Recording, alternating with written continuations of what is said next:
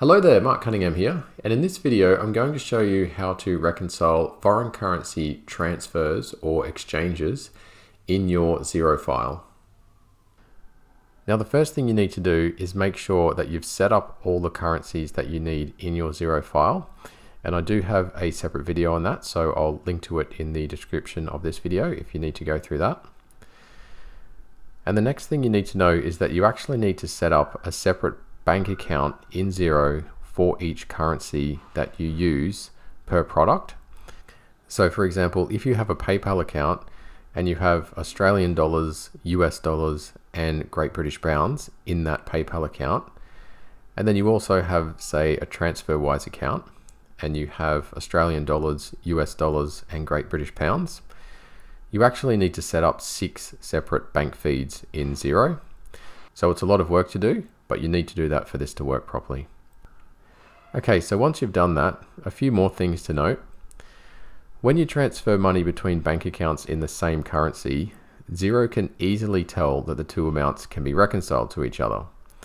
So for example, if you transfer 100 Australian dollars, there will be a 100 Australian dollar withdrawal from one bank account and a $100 Australian deposit into another. So Xero can easily match those up because they're the same amount and they'll most likely also be on the same date. However, when you transfer money between bank accounts that are in different currencies, Xero cannot easily tell that the two amounts should be reconciled to each other. So for example, if you're transferring 100 Australian dollars into US dollars or exchanging it into US dollars, there will be a $100 Australian withdrawal from one bank account and somewhere around a $70 deposit in US dollars into the other account. So Xero can't really match those two up automatically because obviously the $70 is different to the $100. So you need to do an extra step to help Xero match the transactions, and that's what we're going to look at. Okay, so over here in my Transferwise account, you can see that I've got this set up so that I deal in Australian dollars, US dollars, and Great British pounds. So in Xero, I've set up separate bank feeds for each of those. And then what I've done is I've actually created a transaction where I've taken 282.86 Great British pounds and I've converted it into Australian dollars, and it's come out at 513.95 Australian dollars. And it's got the exchange rate there as well, and you can also see that there's a 99p fee there from Transferwise. So what's going to happen is that 282.86 Great British pounds over in Xero, the Transferwise fee that we've got set up in Great British pounds, that amount of money is going to come out of here, and then the 513.95 Australian dollars, that amount of money is going to come into here, and there's also just going to be the fee in there as well that's going to change one of those amounts. So like I said before, Xero can't really match these up automatically because they're both different amounts, so it's not easy for Xero to be able to do that automatically. So we've got to go through and create the transfer ourselves. So the way you do that is you can go into the feed that the money is coming out of. So we'll go into the Great British Pounds feed and we'll find the transaction, which is this first one here. You can see there it says 281.87, and then there's the fee down here of 99p.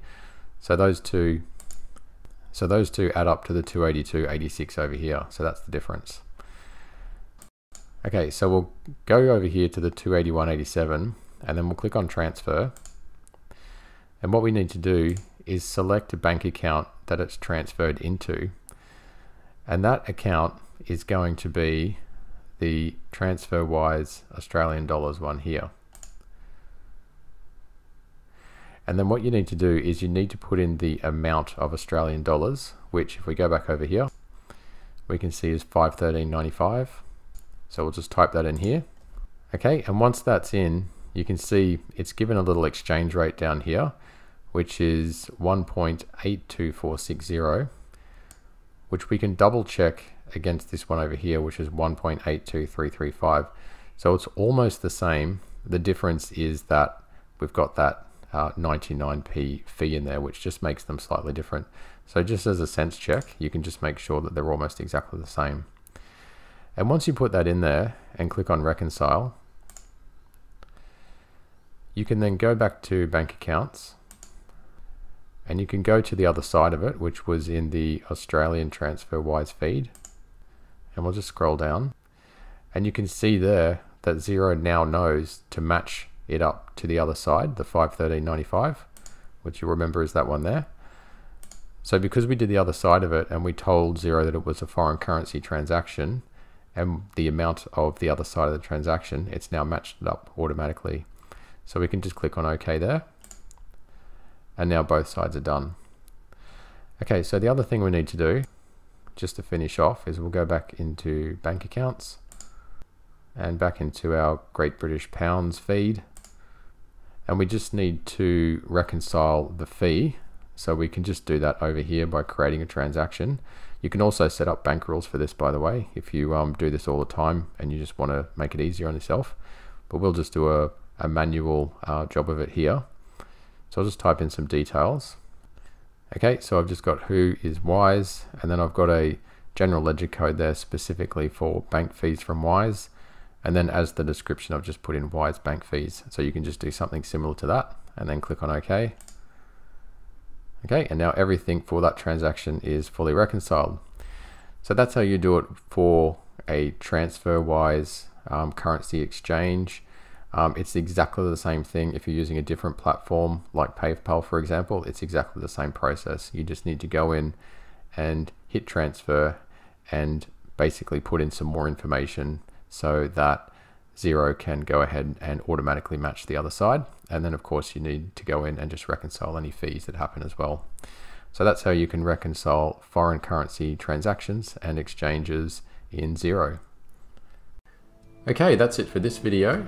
Don't forget to subscribe to this channel if you'd like to see more free videos, and also check out the links in the description below for our Xero courses.